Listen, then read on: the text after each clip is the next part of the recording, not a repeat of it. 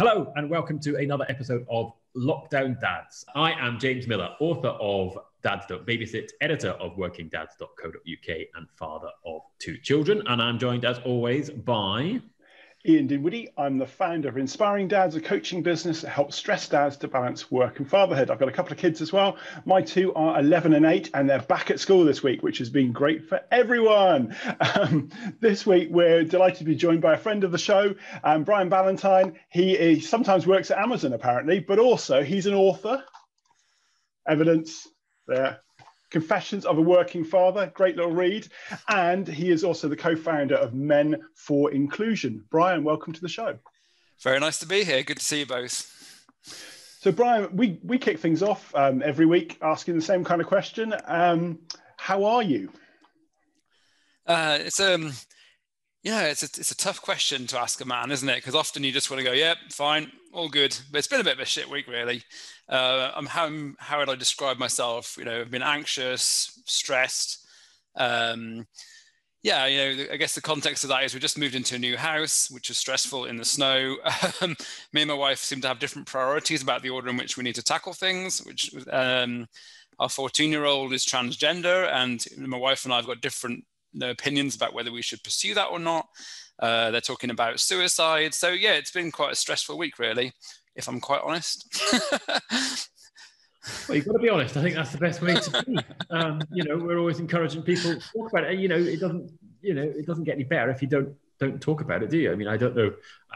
Actually, I might come on to my tips might feed into some of the stuff we're talking about there and how to resolve it. But yeah, that sounds like a lot to deal with. I mean, moving house would be enough, frankly. And then working as well. 6 months ago, I picked up a new role in Amazon. Now managing teams in India, Europe, and America. So there's my days are getting stretched. Maybe having to kind of fight for my boundaries as well.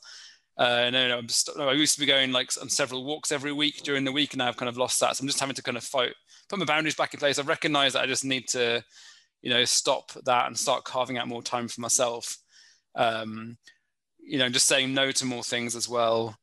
You start to feel like you're reaching breaking point. Like a mobile phone when it says 0% battery. You just connect charger. I just feel like I just need to connect my charger and get myself back on track again. It's something we've come up with time and again in this podcast, haven't we? It's the airplane analogy or whatever, however you want to put it. It's to put on your oxygen mask before anybody else because you're no use to anyone. If you haven't got your own oxygen mask on. So I think that's exactly. Really, and the fact you've clocked that, I think is you deserve credit for that. That's when you get caught up in such a lot of stress and anxiety, being able to step back and go, hang on, right, I need to look after myself here. That's, I think, so worthy in itself. Yeah, because I've spoken to a couple of friends who are on burnout leave or have done burnout, and they had no idea it was coming. And, a doctor had to tell them, you've burnt out, and then they just spent a month in bed not able to do anything. Wow. So it's like a kind of this energy credit card that kind of just hits you. So, yeah, I think, I'm not an expert on it, but mental health, especially for men, I think is pretty important. And it's good to be able to talk to you about it. I think when, even just talking about it now, it starts to process that and feel like it's it's not the earth-shattering thing that it kind of manifests as in your head. So yeah, how are you guys doing? I think just to pick up on that, I think absolutely getting it out loud and talking it through is really important, and particularly with people who perhaps aren't in your household and part of that. Yeah. Feeds into something I keep thinking about with men and friends and stuff like that. I'm not quite sure where those thoughts are going at the moment, but I do think there's something there about men having networks that they can talk to and share their thoughts and not just go, what about football then? Not that there's anything wrong with talking about football. I'm all for that as well. But, there has to be other levels of conversation. But that's something for another day. Maybe we need to think about that. Yeah, I think that's a big topic. I'm happy to talk about that. But maybe we should let Ian say something. Go on, Ian, come and join the conversation. Well, I guess for you, Brian, just a quick question is, what sort of plans do you have for the weekend that are going to sort of help you with how you're feeling at the moment, I guess? Well, again, this is a point of contention. My wife rolled her eyes at me when I'd forgotten we were going to the furniture shop tomorrow to look at sofas, and I was like, hang on a minute, don't roll your eyes, we've got a lot going on. Hope she's not listening to this. Anyway, I've got to go and get a COVID test tomorrow. We probably need to go to the tip, got to get rid of some stuff. My priority of gardening apparently is not the family priority, so unfortunately don't get to hack at the garden, which is, I know, quite stress relieving. Yeah, it is, isn't it? Yeah. What else? My wife's got a friend coming around on Sunday. Their 11-year-old wants to play with our 12-year-old at Minecraft. So apparently Minecraft's had a big comeback, hasn't it? Like, it was all Fortnite and then Among Us. I don't know how old your kids are, but it seems like Minecraft is almost kind of retro now, and like playing with Lego and stuff. So anyway, and also I've got to write an essay. I'm doing like an Open University degree, just for fun. So I've got to write an essay about something or other. It's in English literature. In fact, it's about Michael Foucault's essay, "What is an Author?" And I've got to apply that to some 18th century texts. And it's kind of, James and I both written a book, and like the idea of what is an author and all that kind of stuff. So I've got to write something about that. So yeah, I've got a few bits and bobs going on. Maybe try and go for a walk. Good. Work in progress. Good. I didn't want to just leave it sort of like that. So just quickly about my work. Like I said, kids are back at school, which has been great. They've really enjoyed it. I've done some video recording this week for the New Dads Accelerator, which is going to be my program that's coming out, my coaching program. We got a couple of clients. We've got one client lined up to go, and then another one very interested in taking it on. I haven't really promoted it. It's also good to get those videos, because I don't know what it's like. Live like this, really straightforward, I think. Recording, when you can edit and come back, much harder. Always stopping and starting and recutting, and I don't like it. I didn't like what I said there. I'm going to do that again. I saw you at was a Liverpool fashion show or something. You're on a panel. I just got the link and clicked through. Yeah, I did. We were talking about talking about pandemic and how the pandemic had affected women in particular, and I was invited on to get involved. So yeah, I did have a little bit of a chat. It was all good, but I found it quite tiring this week. I had to leave a Facebook group that I was in. It was male-dominated, male-only Facebook group, and I got a little bit tired of a minority of men who thought that women who were afraid of their personal safety wasn't of a concern to them at all, and reasons why. And it's not about what about men and all this kind of thing. It got a bit tiring. I had to leave. Wasn't good for my emotional state. So yeah, sometimes it's better just to leave it and go. I can't argue with. I can't reason with these people. So. Yeah, it's like on social media. Like the number of people who actually change their mind based on social media posts is pretty low. And like I find social media quite stressful. You see something and someone disagrees with you, and you think, can I be bothered to get into an argument with someone I don't even know? So sometimes I just like ignore it. Or you just got to walk away sometimes, haven't you? Pick your battles. I did. I might go back, but for the moment, I was like, I can't be here. I've got to do things differently. But anyway, Brian, it's great to have you on the show. So we've. Oh, sorry. We've James. How are you, James? How are you, James? Show us your badge. That's a first, isn't it? That's a first. Just yeah, nice. I'm just aware of Brian's timing for today and his time restriction. Don't worry about that. Right. I was doing fine this week, and then you just snubbed me, and now my week's going right off. True, actually. I did. Purely for the sake of completeness, I'll jump in and just fine. I mean, listen, I did think the things you're talking about, right? We need to leave some good space for the tips at the end, because my tip fits with I can't believe I've picked this tip. It's brilliant. What you just said and what Brian just said, it's going to be amazing. I saw you writing something down, and I was like, he's got some gold there. Yeah, it's going to feel like we've totally set it up. But yeah, fine. Yeah, as you say, kids are back at school. I think it's interesting what we've just said about how we're all feeling, and COVID is dropping down the list. It is part of the atmosphere, isn't it? You move in house, as Brian says, you've got a lot going on, and then that's all within the COVID atmosphere as well, which you didn't even mention in the first instance, but it's just there and just adds to the stress and the worry. But it's interesting that it's sort of beginning to drop down it still exists, but it's not your number one worry anymore, sort of thing. You're kind of living with it, aren't we? I mean, it's compared to a year ago when the lockdown started, just kind of living with it, and you're so used to putting a mask on when you go to the shop now, and still feels like you're going to hold it up at gunpoint, but yes. Yeah, but I mean, I think it's been a bad week all round for anybody who's interested in this sort of stuff, because obviously, particularly in the UK, I mean, we had International Women's Day, and it's been pretty awful since then, frankly, in terms of the government doesn't give a toss about equalities, and various people have left their LGBT advisory group. Boris Johnson's not taking paternity leave, it turns out. Boris Johnson told a fib. Who could believe it? That was a bit depressing. And then, of course, we had the Sarah Everard stuff, and as you say, and all the things about not all men and all that. And I think just avoid social media on that front, I think there's an early tip for you, because it's just, you don't get anything out of it. I think there's fundamental questions we all need to grapple with, but you're not going to get any use out of Twitter when it comes to grappling with fundamental issues on anything, I would suggest. So yeah, and then my back doesn't seem very interesting. I had a bad back a few weeks ago, actually, and it's really frustrating. That's the interesting thing. It's like COVID in the sense that I know it's going to be over. I know it's going to get better, but it's not yet. And that's really frustrating. But do you know what? I think my back is not that interesting. I suggest anybody watching this or listening to it, if they want to put a comment saying they really want to hear the story of my back, then we'll do it next week. But I think we'll just, suffice to say, it's not cured yet. Well, soon. So there we go. That's how I am. Sorry, Ian. Go back. Now we'll go back to what you wanted to ask, Brian. I've lost my train of thought now.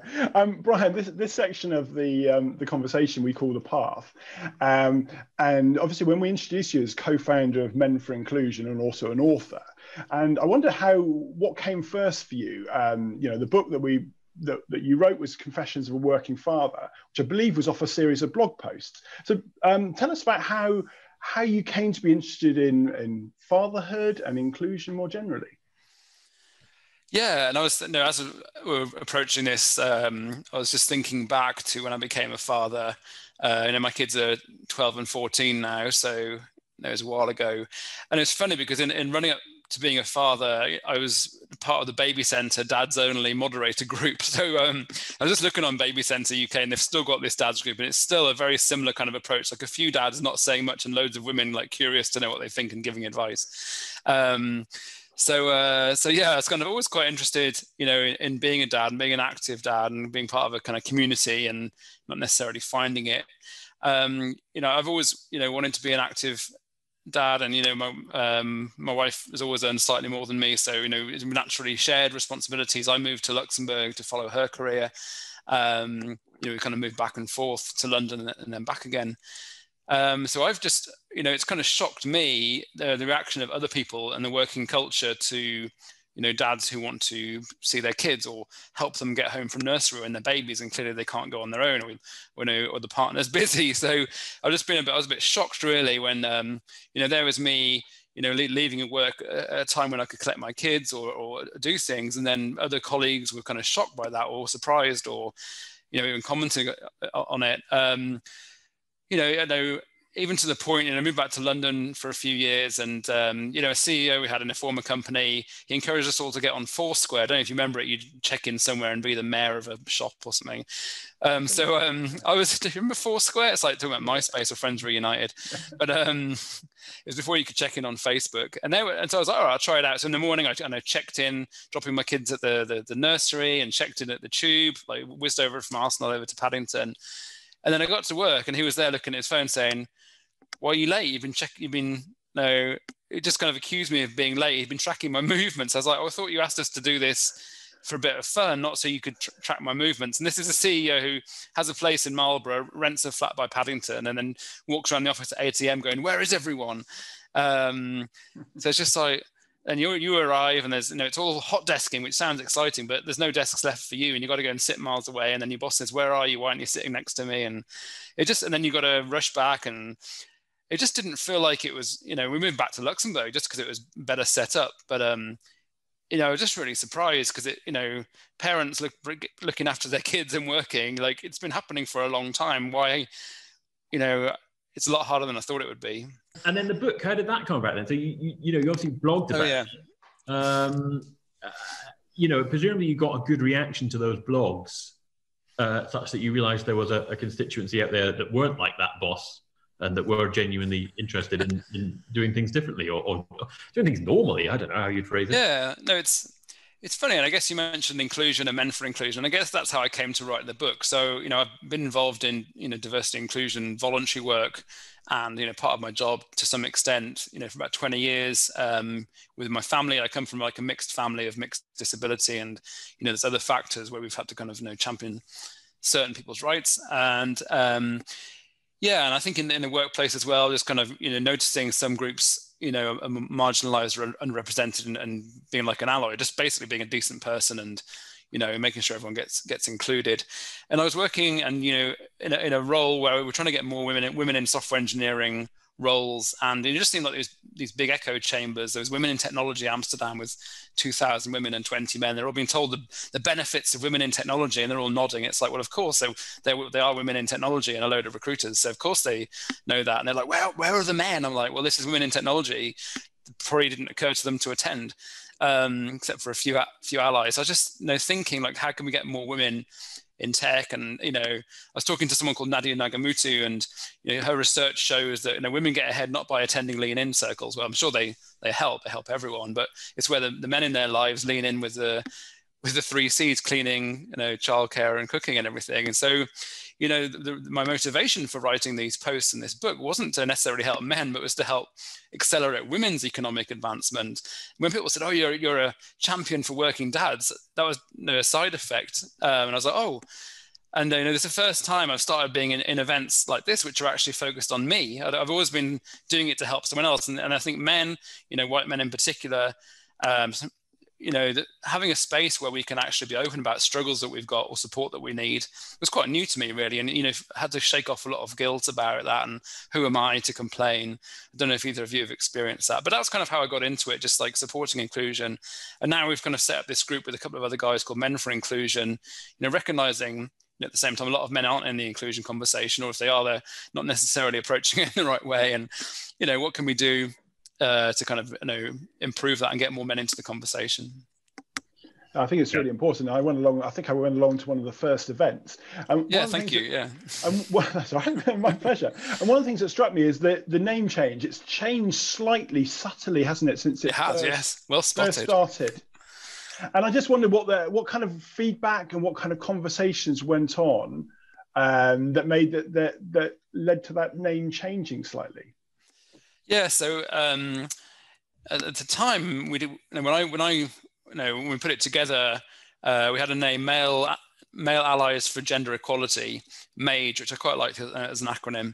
I think originally, me and the other guys they'd been talking about allies for women. I was like, well, it's not for women, it's for gender equality. So we came up with that, and then we had a panel around, do we actually need allies? And then as a group, we started looking at, the 4 Ps of marketing, product, price, place, and promotion. And we're like, if we're going to do this, we need to be more focused on what we want to do.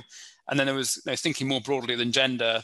So, thinking about inclusion more broadly, and male allies, or just men really. All men can be involved in inclusion. You don't need a special badge to get involved in this. So that's where it came. And once we changed from this male allies thing, which I always find a bit uncomfortable, to Men for Inclusion, I thought, oh, I can get behind that. Updated my LinkedIn profile. I'm still working at Amazon, but I had 300 people say, wow, you quit Amazon, that's exciting. And I was like, oh, well, if I did quit, then sounds like it's a good idea one day, but maybe I'll go part-time at some point. But yeah, that's how it all kind of came about. That's how we changed the name, just to kind of broaden it. I think there's still a focus on gender, getting gender back on the agenda. But with a kind of intersectional, kind of broader view of inclusion. How much of that sort of view about inclusion is driven by your experiences with your own children? Yeah, I mean, some of it came from my own family. So, my stepmother, my mum died when I was 6, and my dad remarried, and we had like a mixed family. And so, my stepmom was a big advocate for, women's rights, and also my youngest brother has cerebral palsy, so, disability rights.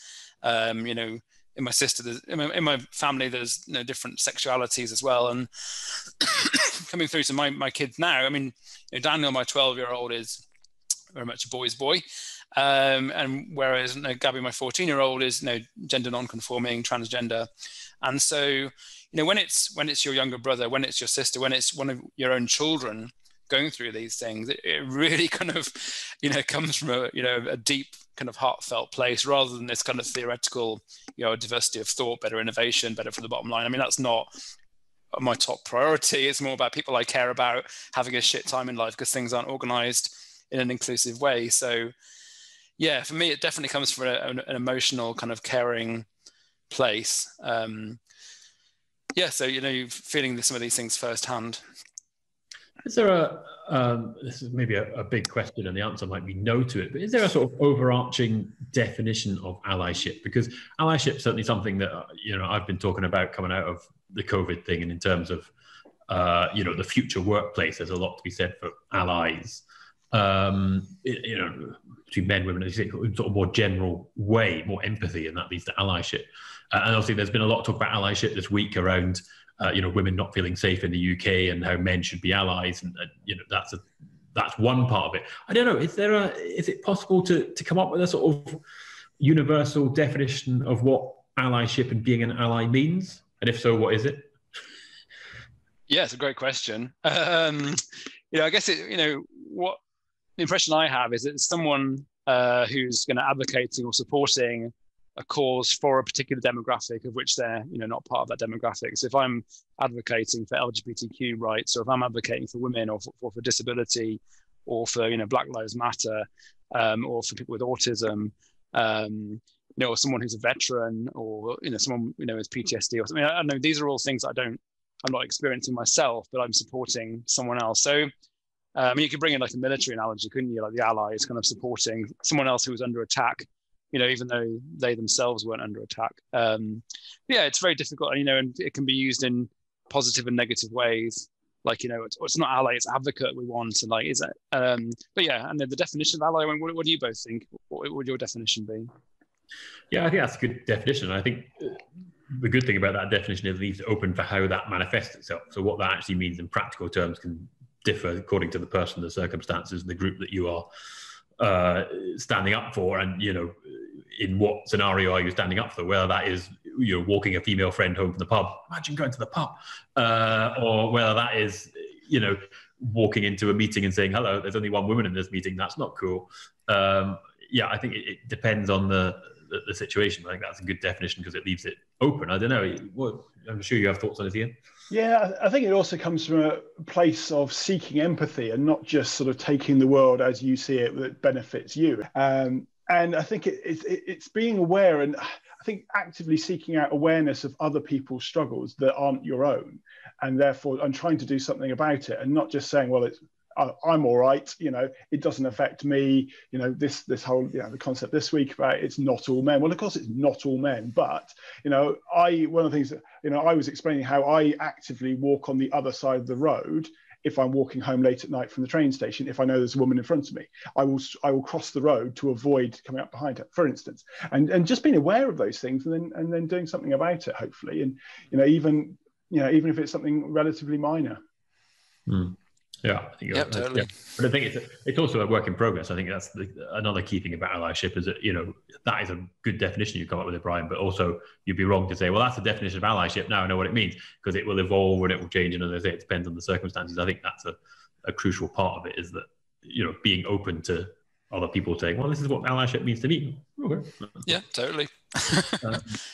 Conversation. Should we move on to the tips? Because I know we're slightly pushed for time.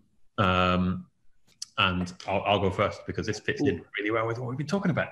I've been saving this one up for a few weeks, but strangely enough, it just is perfect this week. It's a book called Conflicted by Ian Leslie. Ian Leslie is the king of centrist dads, right? He is, basically he's my new god. There's a bit in it about Waco and the negotiations around that. I would go and join a wacky cult led by Ian Leslie, because he is a cult of centrist dads. Why arguments are tearing us apart and how they can bring us together. It's just really interesting stuff about how to disagree well. The fundamental point of it is that disagreement is part of the human condition, and it is how you actually achieve, how you move things forward is disagree. But of course, you've got to disagree well, not shout at each other on the internet. That's not very helpful. And the stuff we've just been talking about, for example, Facebook groups where there's people being idiots. Do you engage with them? Do you try and disagree well with them? I don't know the answer to this. I tried to disagree well with some people in the virtual pub last night, and there came a point at which I said, do you know what? That is not true, and I won't let an untruth, something that is palpably untrue pass. Ian Leslie would probably throw me out of his cult of Conflicted for that, because he's like, no, you've got to listen to people and yada, yada, yada. But I think it's a really interesting book, and I think it applies across everything we've spoken about. Brian's talking about domestic strife about whether to go to the sofa shop or not. I think that there are lessons from how to disagree well there. No, you don't go to the sofa shop. Anyway, our sofa shops are all shut, so we don't have to worry about those. First world problems. I think it's the stuff we talk about, the stuff about if you want to, forward the dad's agenda, which we all do, and I appreciate you might have different definitions of what the dad's agenda is or what that means. I'm using it as a very broad shorthand. You're going to have to disagree with people. You're going to have people who say men don't matter. Dads aren't the important thing. We need to be progressing women. And you have to make the case and say, well, no, if we look after dads, you will progress women. It's all connected. I think disagreeing better is really important going forward in terms of, whether that's in your household, whether that is in your workplace, whether that is, in the public sphere and all the stuff that's been going on this week about, whether you want to argue with somebody about not all men. I think it's a really interesting book. I haven't quite finished it yet, but you'll see I've got my highlighter in it. That's how seriously I'm taking it. You have to be pretty serious for me to highlight it. So that's my tip this week. How to disagree better, I think, is a really important skill that we all need to learn. And you can get it off Amazon if you want, I suppose. Although I got mine off bookshop.org to all good booksellers. To help the local bookshop. Absolutely. You mentioned something. Did you say centrist dads? I hadn't heard that term before. Oh, has this not made it over to Luxembourg? Could you enlighten me? This was the Corbyn era in British politics, that the Corbynistas would use it as an insult against people like me, centrist dads. So middle-aged, middle-class people who are not idiots. I wear the badge of centrist dad with pride. I'm like, yeah, I'm a centrist dad. Bring it. I believe in the centre and I believe in being reasonable and disagreeing well. Whereas obviously a lot of the Corbynistas believe in, I don't know, really burning down capital or something. I don't know what they believe in, but so yeah, centrist dad was kicking around as an insult, but I very much wear it as a badge of pride. I out and proud centrist dad. Very good. But yeah, I don't know if Ian Leslie would as well, but he likes me as he's that way inclined. So yeah, that's my tip. The tips have slightly changed to recommendations recently. They're supposed to be tips about, I don't know, how to cope with lockdown and how to cope with parenting and stuff like that. We've slightly veered into recommendations sometimes, but maybe Ian's about to prove me alive. Okay. Ian, what's your tip this week? It's both a recommendation and a tip. So previous guest of ours, Rachel Vike, recorded a video and she talked about how to communicate with your kids and ask good questions to your children now that they're back at school. And she used a great analogy, and we'll put a link in the comments. She talked about the rose, the thorn, and the banana peel. So talk about something that's gone really well, which is the rose. Talk about something a thorn which hasn't gone so well, and something that was funny, that was a banana peel. And start by presenting your own version of that, and then start to have a conversation with your kids who, now they're back to school. How's school gone? It's all right. And try and break that cycle. So we'll put a comment in there, but that was a good little tip, I thought. Yeah, I like that. I've heard roses and thorns before, and I think when I read Barack Obama's book, he talks about doing roses and thorns. But the banana peel, that's a good addition. I think we've tried it with our kids, and it's very much, yeah, sure, whatever. Like, but you've got to pick the right point. I think that's the other part of that. Yeah. Straight after school. Interestingly, I don't know, it might come up as a recommendation further down the road, but my daughter's reading a book about for teenagers about why your parents are so annoying. And well, part of it is, there's a reason why when you get home from school, kids are sort of not in control at school. So if you then say to them the minute they get in the door, how was school? That just reminds them of not being in control. So they don't want to talk about it at that point. So according to this book, and it's written by a sort of psychology fella, it's sort of, leave it till later in the day when they don't want, they might be a bit more keen to talk about it. But Rachel Vecht is the queen of tips, isn't she?